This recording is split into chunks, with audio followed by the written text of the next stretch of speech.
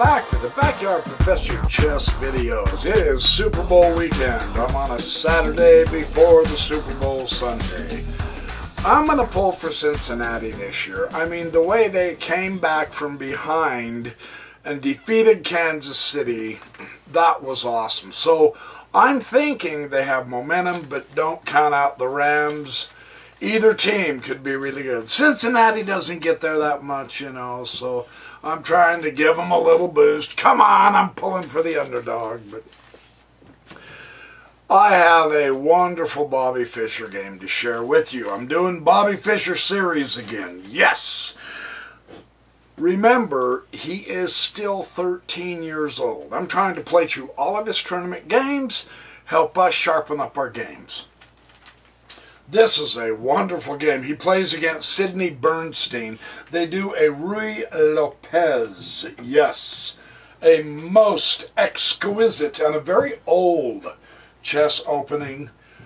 If you know what you're doing, it is a very sound way to win a lot of chess games.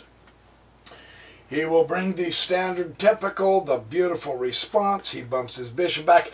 In this instance, sometimes this is delayed so that they can further develop. But in this instance, Bernstein says, no, let's chase that bishop all the way down. This also potentially gives Bernstein an advanced wingside attack. Perhaps if he catches Bobby off guard, he can do something significant with a wingside attack. However, you go back to the center. Yeah, okay, so all good, all good. Bobby hurries and tucks the king away to safety. That's always a good thing, and here comes Bernstein. Pin on the knight, pinning it to the queen. So Bobby has to play careful, and then he does this. That wasn't... No, you don't have to worry about tucking your bishop away just yet. But this is a habit that served Bobby faithfully through his years of playing. In this particular instance, there were better ways to keep going. Now, Bernstein immediately brings out more oomph, right? So it appears that Bernstein is going to try to develop some kind of a wing kingside attack here, doesn't it? I mean, that's what it looks like he's aiming for. Bobby is going to go ahead and match the extra advancement on the other wing. Now, the typical strategy, of course, fight for the center, fight for the center. And yet, well, I mean, there's nothing going on technically. No, it's not blocked, the center. It's not blocked yet. There's not a lot you can do just at the moment. So Bobby is going to at least not let a roller come against him on the wing. Yeah, so this is why I suspect he pushed the pawn. And Bernstein advances his pawn. He does not do the exchange because that would just give Bobby a partial open file. But now Bobby goes ahead and pushes the pawn. And therefore, on this wing, it looks like he's basically turned off any kind of a really good, strong wingside attack. So this is kind of interesting how it works. Bernstein is going to bring, another piece into the game, which is very proper. And now Bobby will put his bishop back up. Now this is interesting, but you know, I've said before in videos that if you can put your rook across from your opponent's king or queen, either one, it doesn't matter how many pieces is between them, that's a good move. Well, the same thing, all of your long-range pieces, the rooks, the queens, the bishops, it's best if you can use a weaker piece to do the pin, but put your piece across from the opponent's king. So the knight is pinned, yeah? Now it's covered, but it is pinned. Well, very interestingly, Bernstein reacts to that. He's really uncomfortable with that. So, wow, that's kind of interesting here. Not an error, but it's just interesting how it gives him enough that he doesn't feel the need to have to castle. So now the king is going to be in the center for this game. So solidify your own center. You're not in any kind of a rush. But Bernstein appears to be. Let's go ahead and jump on this king side now. Bobby will retake with the pawn, doubling his pawns, creating weaknesses on his king side. So Bernstein has achieved an interesting objective here. And he is still, now, he was on this side, now he's going to that wing, right? So Bernstein is trying to be an aggressive player. Apparently Bobby's reputation, even as a 13-year-old, is, watch out for this kid, he is aggressive. Maybe one of the ways to staunch his aggressiveness is to be aggressive yourself. Who knows how Bernstein was coached, but he is definitely not playing passive chess. This gives Bobby a chance to bring up another piece, and now, see, again, this theme, rook across from your opponent's king, regardless of what's in between them. So, and it does a develop. I mean, he's not going to be able to castle, so why not put that rook there and push that pawn all the way down? Yeah. So it looks for all the world like Bernstein is preparing a kingside attack. So you have to be cognizant of this, of what your opponent is doing as well as what you're doing, because it's always a two-sided game. Yeah, we know all that. That's basic stuff. But I'm just pointing this out because it's a good review. Bobby is still bringing pieces out. There's not a direct, immediate danger to his king. This is true. So technically, he doesn't have to waste his time moving his king, remaining undeveloped. At this juncture, it is better to bring in more power. And so that's what we see Bobby doing. So this is a great way to learn chess, to help us with our chess. And now, what the heck? Yeah, I don't know. He really is trying to be aggressive, right? And so you know he's going to try to put the rook on the h-file and come after that lone h-pawn, because that's the weakness now. And so he's attempting to really let Bobby know, I mean, he's projecting, I'm coming after your king, right? Well, you don't have to freak out just yet. Look at Bobby's response. Once again, as a general principle, it appears like Bernstein is playing on his wings. Nothing happened here, so they are maintaining the tension for now, but nothing's really going to happen here yet. So Bernstein is focusing over here. So he is playing wing. Bobby properly responds with a central push. Work in the center when your opponent is working on the wings. That is fundamental. I mean, every Grandmaster book in the world will tell you that. And here we see that occurring. Really important to just at least see this. The queen will come to e6. The weak square, of course, h3. The queen is touching the weak square. The rook over, and blam, checkmate. So do you freak out yet? No, because you've got at least 1, 2, 3 more moves before he can deliver the checkmate. Well, that's a long way off. So don't fret. Let's see what Bobby does. He does, however, get off of that file at this point. Okay, because he can run this pawn in, and then you're really in trouble. See, either way, if he doesn't get off the file, if he runs this pawn in and Bobby takes, then the queen takes check, and now you're in trouble again. Because then the pawn is gone and you've got rook and queen connected. So, step off the file. That makes sense. Here comes Bernstein bringing up another piece, bishop g7, and here's what else looks pretty good. It is far better to have the rook opposing the rook than your own king opposing the rook. So nice. Nice play. Now Bobby is getting a little bit more power on the king side. Not that he's safe, but at least he's not in imminent Danger, Will Robinson.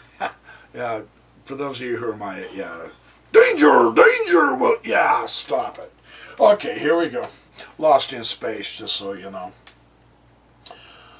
So now, what happens is, Bobby comes to the rook, and Bernstein brings his bishop again.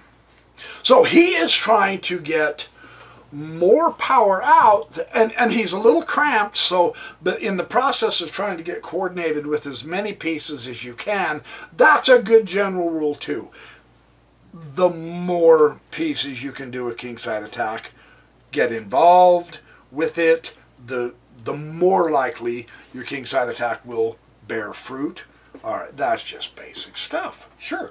But it's by practicing the basics. Mikhail Tal, our all-time favorite of everybody, said in his champion year, he was known to us that when he was the world champion, he said, oh, I love studying those kids' strategies. He said, I'm constantly reading basic kids and basic tactics. I always study the basic tactics because you never know when they'll come in handy. So basic principles, fundamentally so. You gotta practice them. That's what makes your chess stronger. Shut up and show us the next move, cowboy. Rook C1. Well, no, that didn't do a whole lot. This does give Bernstein the rook to bishop 8. And now he finally says, okay. He waited for the rook before he released the tension. That's kind of interesting, isn't it? C takes B. Now, because of the pawn structure of Fischer, Bernstein plops the knight right there in the center, and that knight is a beautifully powerful, centralized knight, isn't it? That's a good...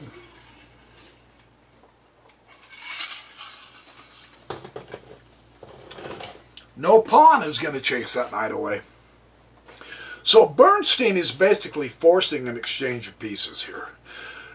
Technically, you really, if you can at all help it, Bobby doesn't really have a plan of aggression for attacking that central king just yet, right?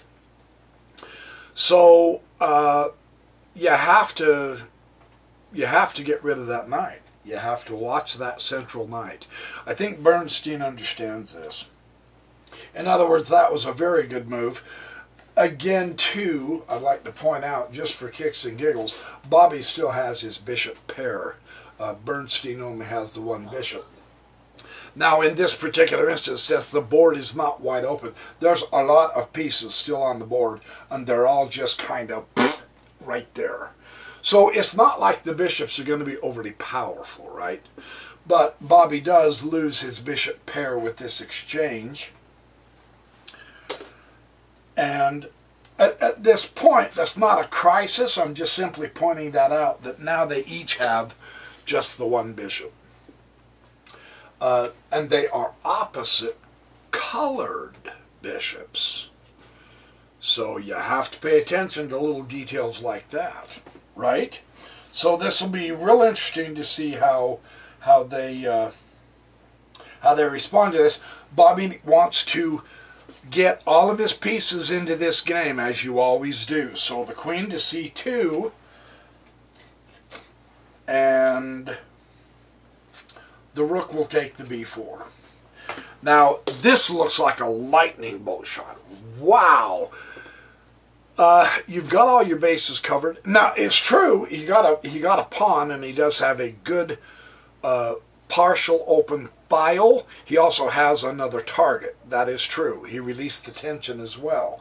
So, but you don't have to all of a sudden begin to focus on that single rook. Well, he's in my territory. He's attacking. He's coming into my territory. This is all true. But the real point is not to worry about that rook just yet. There are better things to do. For instance, what did we just witness?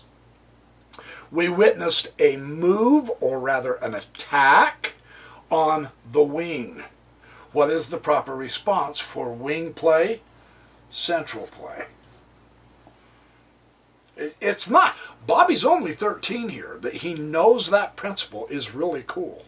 So I point that out to us yet again. Now, we've seen this a couple times already in this game, and we see Bobby Fischer being consistent. Overall, this is the correct kind of responding that Bobby is doing. I'm just pointing that out so that you can see that he is not freaking out. And now a real questionable move. The rook took the knight. Now, it was a central knight, that's for sure. And this pawn was getting pressure, but, yeah, he got a question mark. And then Bobby responded this way, and he got a question mark. A question and explanation. Not the best. So we're seeing a few moves here that are somewhat not as powerful as they could have been, but we are dealing with kids, and I'm not trying to offend any kids. This is Bobby Fischer kid, but I mean, you know, he is in the process of strengthening his entire chess repertoire. Now look what he does here. He's gonna, of course, he's gonna tease the queen, but the thing I want to point out is sitting here somewhat idly. Okay, yes, he's keeping touch on the pawn, but this partial open file isn't nearly as good as taking a central file. And of course, Bernstein's going to move the queen, of course. But look what Bobby has now, a central file. Now that is better than a wing file in this particular setup.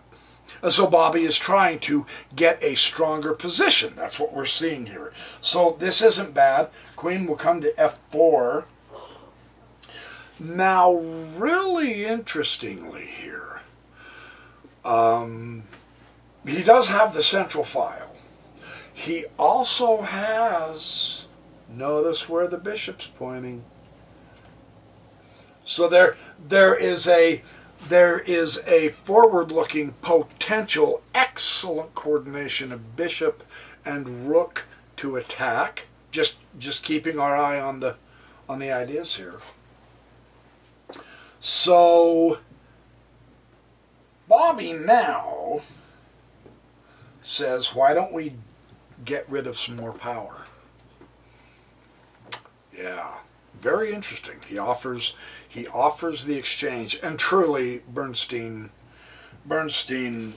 has to exchange. Yes. But observe that Bernstein doesn't immediately react to the exchange, to Bobby's move here. Number one, a very interesting thing to notice is his bishop is still limited on this diagonal, right? It's still choked down. So why not centralize, rather than exchange with the queens on Bobby's term on the open file, why not centralize and use your bishop better? Because you know eventually the queens are going to come off the board. Yeah, you don't want to just start playing defense and trying to keep your queen. That's just wasting time, because Bobby has that central open file and the diagonal of the white squared bishop. There is serious potential for checkmate attacks with that combination. So, but I love how Bernstein did this. That was excellent. He did not just immediately freak out and react to Bobby. He involved yet another piece. Very nice. Very, very nice. I like how he did that.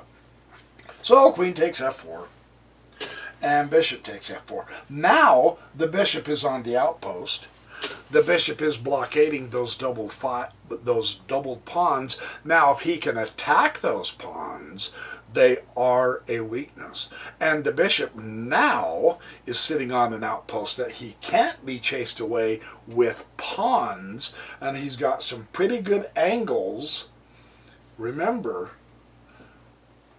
Bernstein isn't that far off either. So they're both somewhat closing in, and yet it's beginning to look dryish now, isn't it?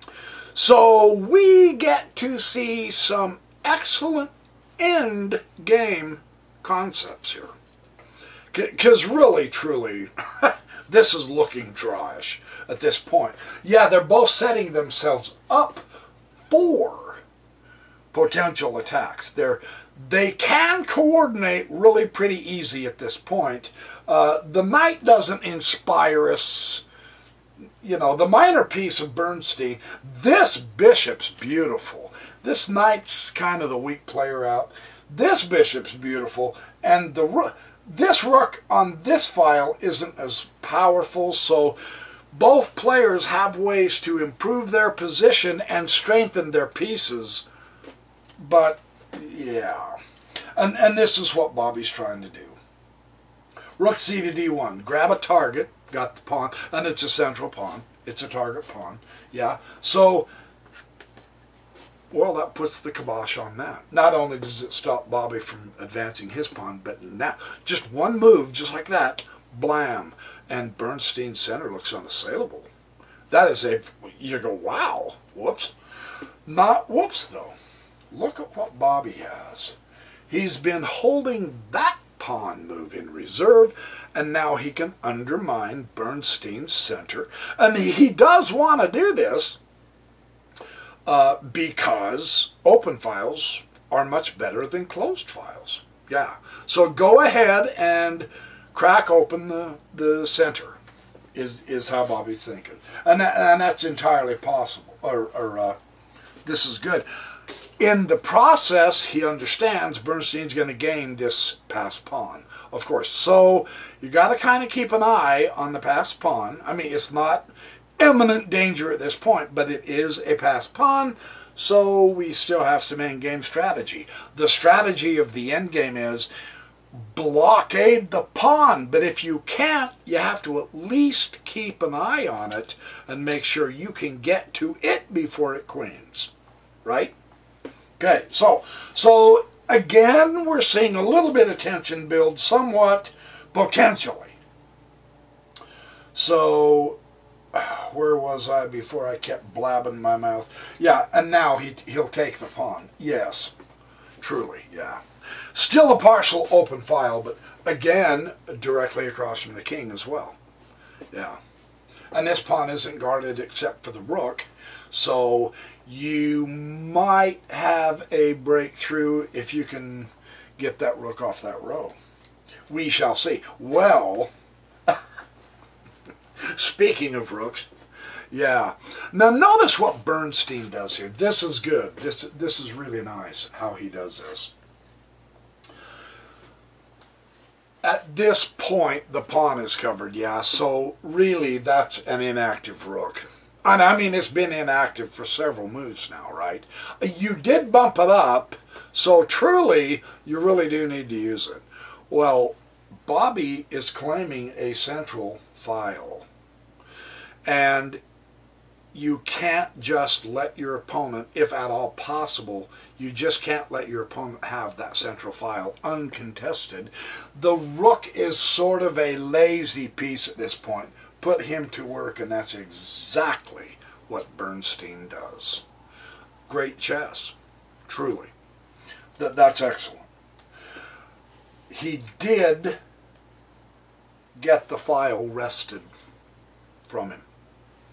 So, at this point, he doesn't want to exchange because it would give Bernstein a very powerful central majority of pawns for one item. I mean, there's other reasons, but that's one thing why Bobby did not want to exchange. The other reason is Bobby is technically up. He's got both rooks and one minor.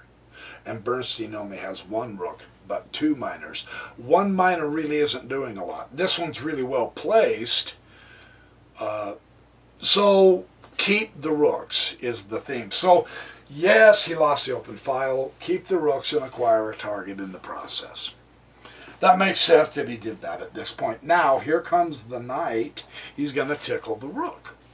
Sure, that's a strong, centralized placed rook. The pawn is covered, so he's not going to be able to take the pawn, and so he bumps back down one. Okay, keeping the file, but now all of a sudden, Bernstein doesn't look bad, does he? Just one knight move. Now it looks like he has activated all of his pieces very well, because he has activated all of his pieces very well. That's how that works. Really interesting how it can, notice how quickly it can just change over. Now, Bernstein's position, you go, oh, you got to pay attention.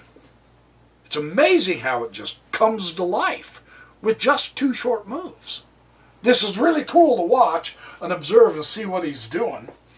And now what does that do to our psychology if we're Bobby Fischer?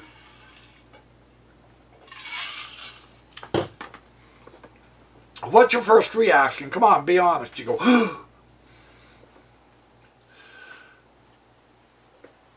not only did he wrestle a file from Bobby, but now he's using it.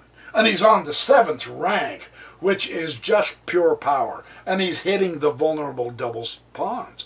This is pure power. I am just so not kidding. But you don't have to freak out yet. Stay calm, take a deep breath, step away from the table for a few minutes, walk to one end, get a drink, and come back and sit down.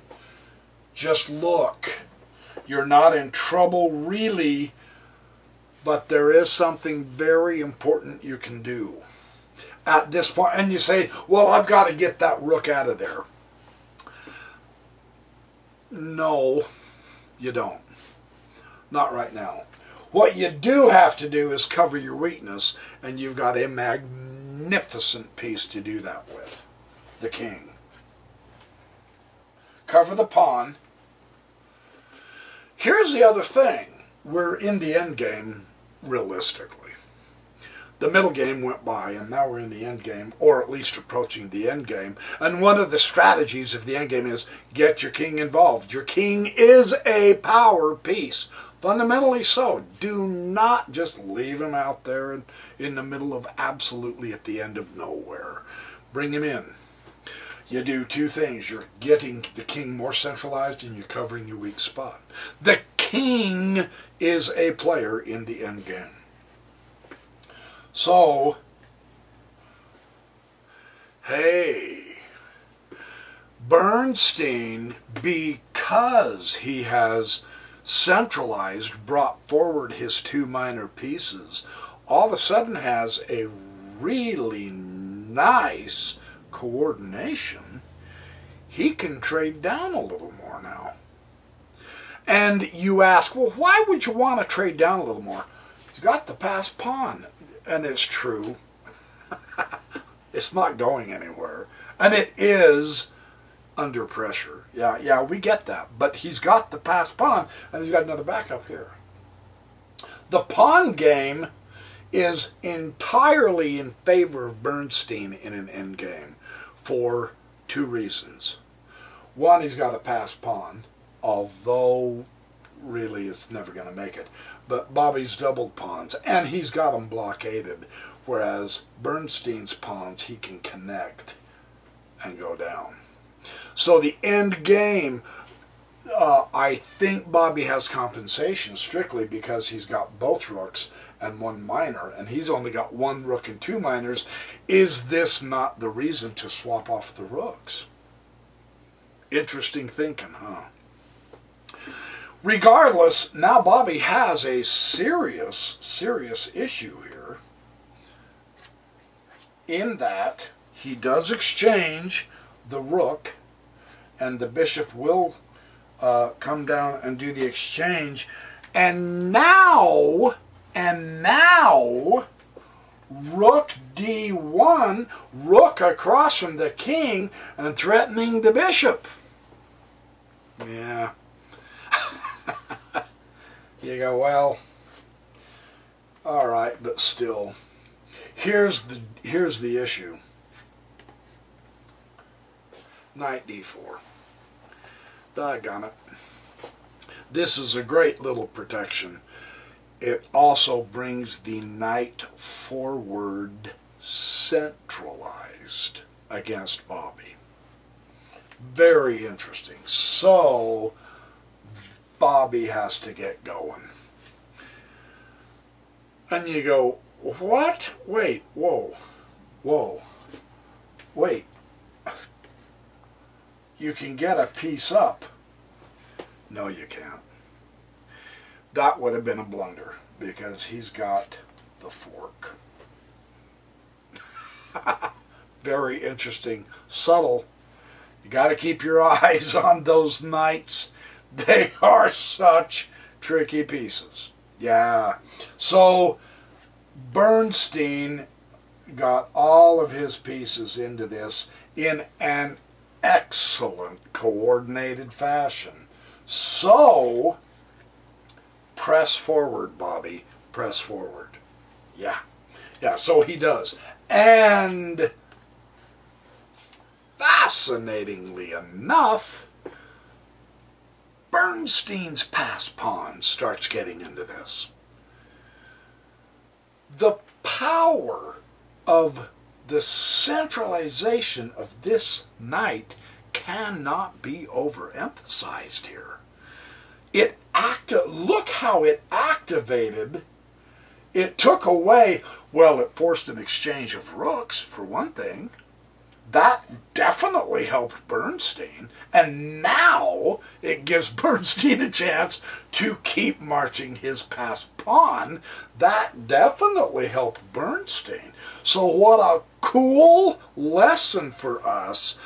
Activate your weaker pieces. Don't just let him sit there doing nothing. The rook here was fine at one point in the game, but then when it came time to challenge for the open file, he did so. This led in turn to the centralization of his knight, and now we can see again some really nice coordination on Bernstein's part. Now the passed pawn becomes a subject of interest. Seriously. Isn't that fun to see? I just want to point out all this subtle, interesting chess play in an endgame, and you make one small slip and it's over. Yes, it's drawish, but you really have to play carefully. This is a wonderful game for that. Fantastic stuff. Well, Bobby goes rook b1. Okay, let's look at this. His knight now comes to e2. So here is another subtle, great lesson for us. Do not put your king back in that corner or up here. Don't do it. That does not centralize your king. When they say in the end game, centralize your king, they mean it. Centralize your king. So Bobby does the correct direction. Not up on a wing, go toward the center. Even though you're on your own first rank, it's all good. Go to the center. And yeah, he's tickling the knight. That's not the issue. The issue is move that king the correct direction. We're in the end game, yes. And it's somewhat drawish, but there is still ways to blow it because of the pawn structure on this side. You gotta be real careful here. So at this point, the knight checked the king, and now the knight comes to c3, right? What a beautiful fork by that knight. Knights are tricky. You got to keep your eyes on them, man. So now the bishop and the rook are forked. Very interesting how well Bernstein is playing with his knight, isn't it? Okay, so knight to c3, and now you do take the truly. He took the protection off. Yeah, you got to take that pawn. There's going to be too much pressure if you don't take that pawn right now. So, yes, he lost the piece. So Bernstein now is a piece up with the stronger pawn on the sides, the doubled pawns. Now they're not blockaded anymore, so they are mobile, so they're not weak, but it's still really tricky. Yeah, yeah. It's interesting that they have the same number of pawns, but Bernstein's is better. That's good to know, right? Yeah. Yep. So a knight takes a4, and now he gets his own passed pawn. Yeah, let's get the passed pawn, and you immediately see Bernstein blockade that passed pawn. He's also bringing his king forward. The king is a fighting piece in the endgame, so Bernstein is playing the endgame correct. Jump right up to that pawn right now, blockade it. You don't. Yes, it's threatened, but this is great play. This is great play. So,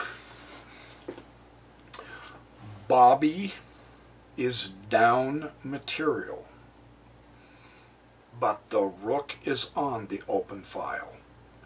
Use that open file. This is beautiful how Bobby uses that open file. Check. And of course, you take the pawn, and now Bobby gets endgame insurance. Eliminate the better pawn structure in the endgame. This is excellent. This is superb stuff we're seeing here.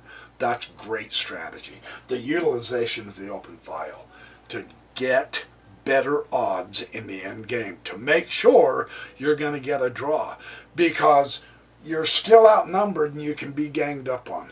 One is a long piece and the other is a short. That's a great combination. That is a great combination to have in an endgame. I'm not kidding. So Bobby has to play crisp. Truly. And you see immediately jumping right back into it. He did his thing here. Man, do not start trying to worry about threatening that rook and get the knight out into the middle, because he can hop to either side faster if he is centralized. That's one of Silman's big points. Boy, that's one of Yusupov's big points. You have your long-term hot rod here. And now the board is relatively open, so this bishop becomes deadly. Now it has great power. Get your short piece into where he can also be useful. It's obvious. These are blocked here, you guys. It's obvious the action is going to be over here. So get everything over there. You're outnumbered, Bobby. Bobby's going to have to play very carefully. It's what I'm trying to tell you. So, Bernstein is doing it right, getting it in. Take the other pawn right now. Absolutely. Endgame insurance. While you can, take it. Great. We're seeing some fantastic chess here. This is good stuff. Bishop will take the pawn. Okay, yeah. Okay, so classic endgame, both players have a passed pawn. Now this is technically a passed pawn, or this is technically a passed pawn, because once they bump into this guy, there's going to be a change. So both players have a passed pawn. This is going to be fascinating to see how this works. This is how it works. The principle, and Bobby plays it so beautifully. That's what made him so strong even when he was 13 years old. The principle is, with the doubled up pawns, they aren't a weakness if they aren't blockaded, but you must advance them. Yeah, so that makes sense. Well, why didn't he do this one? Because that is a complete waste of time. He needs to clear this pawn out to get a passed pawn. That's why you don't push with the H in this circumstance. You do advance your doubled up pawn. That's beautiful. That's kind of a nice thing to know. And again, he has to take it. You got to take it. You can't, man, you have to take it. Because you're not going to get in. And this is so simple and yet profound. If you do bypass that, you're not going to get your guy in. You're really not. This guy is going to start sprinting. So you have to take it, which opens up the H. Now your opponent has the passed pawn. And what does he do? Fundamentally so. Run like crazy. Yes! Yes! Go! Go! Now you see the fabulous power of the bishop on the open board. He's got the queening square covered from a very wonderful safe distance. You don't need to put this bishop right there to have the power to cover that square. It is just as powerful far away.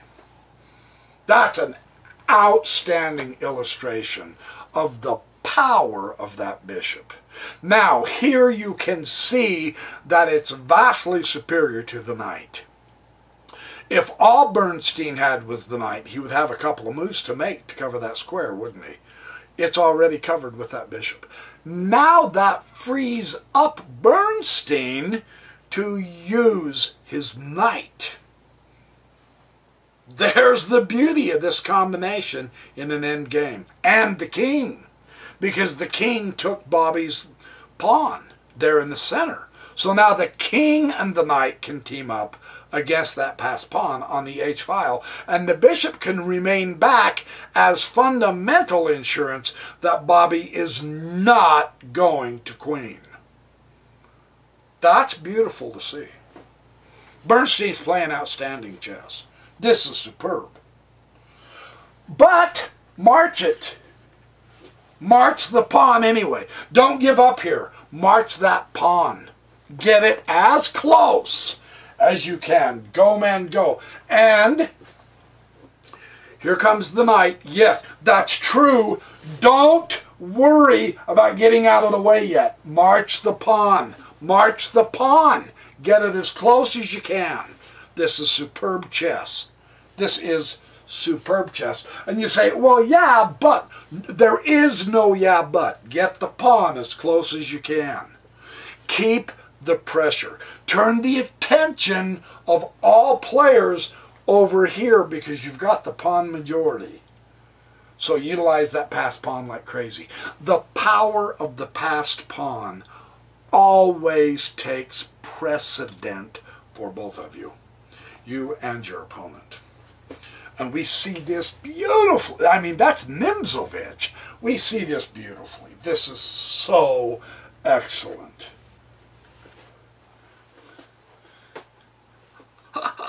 Fantastic! Here's why. Like this bishop, the rook is a long piece. So he's still got this rank, and now he's got a target. So if you can eliminate the pressure from both sides, get rid of everything on one wing so that you can focus on doing your best over here. Otherwise, you're distracted. And that very well could translate into a free move for Bernstein. Just take care of it. That's what we see Bobby doing. Where does the king go? Look, this guy ain't going to survive. Don't worry about him. Don't even worry about moving him into protection. Get the king over here, because you got another pawn down here to handle. Get the king into the game. The king is a fighting piece, man. Yeah. This is great. Now, check. Yeah, that pawn was gone anyway. No sweat. We knew that. King F5. Again, moving toward the wing that's important, but stay in contact with your own pawn. Continue covering the queening square. This is just looking tough for Fischer, isn't it? This is real beautiful. how this is played, and what does he do? The king is a fighting piece, man. I've said that several times. Take it into your head and heart. Use the king. Get him in there. And you go, well, he's so far away, there's no hope. No! Wrong thinking. Get your king in there. Go ahead and take the time to get your king in there. Utilize everything you have. Fundamentally so. And you say, well, see, the knight's coming out and he's going to wipe out the pawn. So what? Let him try to wipe out the pawn. You just got a free extra move. Now, Bernstein must play correctly, or Fischer will queen. Very interesting, huh? Fischer has put the maximum pressure that his passed pawn can apply to make sure that Bernstein focuses on the pawn, but Fischer still has a rook and a king and another pawn. This game is not over. Whew. Well, Aaron Nimzovich, man, truly my system. Blockade the pawn. Blockade the passed pawn. You must blockade the passed pawn. Yeah, now it's certain that pawn will not queen. Blockade that pawn. However, hold on. This is Bobby the Kid Fischer. Oh, well, that didn't work. Well, okay. Notice where he put the bishop. The king is a fighting piece. He's contacting all of those pieces covering them. And you say, criminy, you're in the endgame, there's no queen or whatever. You aren't paying attention. The king is a fighting piece, and he's got a contact with every piece. That's good chess. I'm just pointing that out. I'm just pointing that out.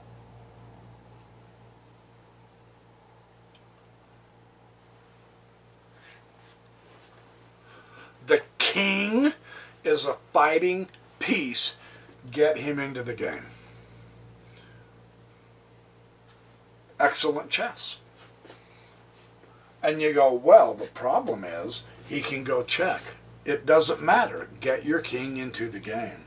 In this instance, he does come back down to e2 because he does not want that knight to fork his king and pawn. Either pawn. Right? So he's keeping his eye off of that passed pawn as much as he can by trying to get his king into this.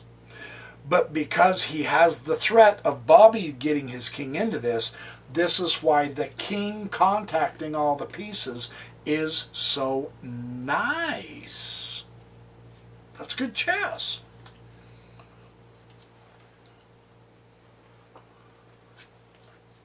Knight to f7. Rook to f8. Beautiful. Very interesting. Could there be an exchange of pieces now? Well, we don't know. But notice how tight the group is. This is really interesting. Look at what that king does. The king is a fighting piece. That's a magnificent move. The king is a fighting piece. Utilize your king. Not only does he support the knight now, he also attacks the pawn. That's an absolutely excellent move. That's fantastic. And he takes. Yeah, so the king will take. And so then Bobby will say, aha, here we go. And it was here that they agreed to a draw. This game was fantastic for learning principles in the beginning, the middle, and the end. Even though it ended in a draw, man, there's some fabulous lessons. So watch this video a few times and comprehend those lessons, because that was exquisite to enjoy. So, and I'm always happy to bring you good Bobby Fischer chess games, which is literally every one of them. And I have hundreds of more to show you, which I will do so. So, go enjoy the Super Bowl tomorrow, and be good, do well, have fun, work hard, eat lots of popcorn. Oh, wait. Well, eat some popcorn, have a steak, pizza and beer, you know, do the typical Super Bowl. It's the one day of the year. It's not like I'm a hot dog football fan. I should be, but I'm not.